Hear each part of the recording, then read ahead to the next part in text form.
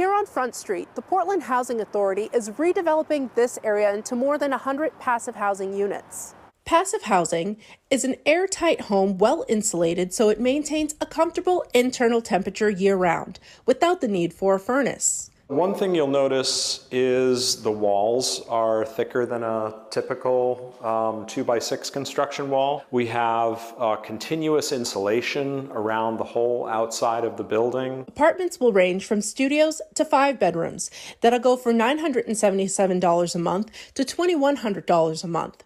Zagow Construction is the project contractor and Utile is the passive house consultant. Jay Waterman with the Portland Housing Authority says the passive housing build is a 3% increased cost up front, but is offset by low monthly energy costs. Heating costs are 80 to 90% less than a typical code building. If you see right here, we have about a 2-foot strip of electric baseboard.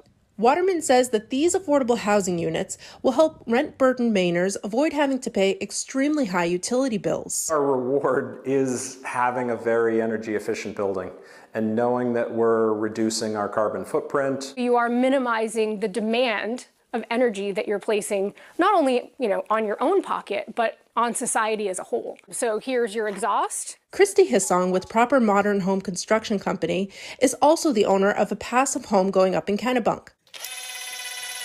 During the cold snap in February, with wind chills in the negative 30s, Hissong's home maintained an internal temperature of 46 degrees. Even with the home being incomplete and unheated.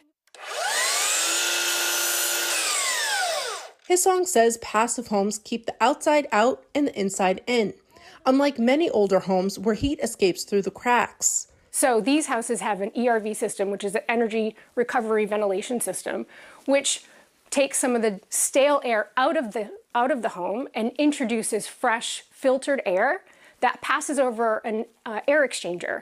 And so these air exchangers are designed to basically preheat the air that's coming in. We're creating less demand from the grid or less fossil fuel usage. Reporting for Maine's Total Coverage, I'm Talia Clark.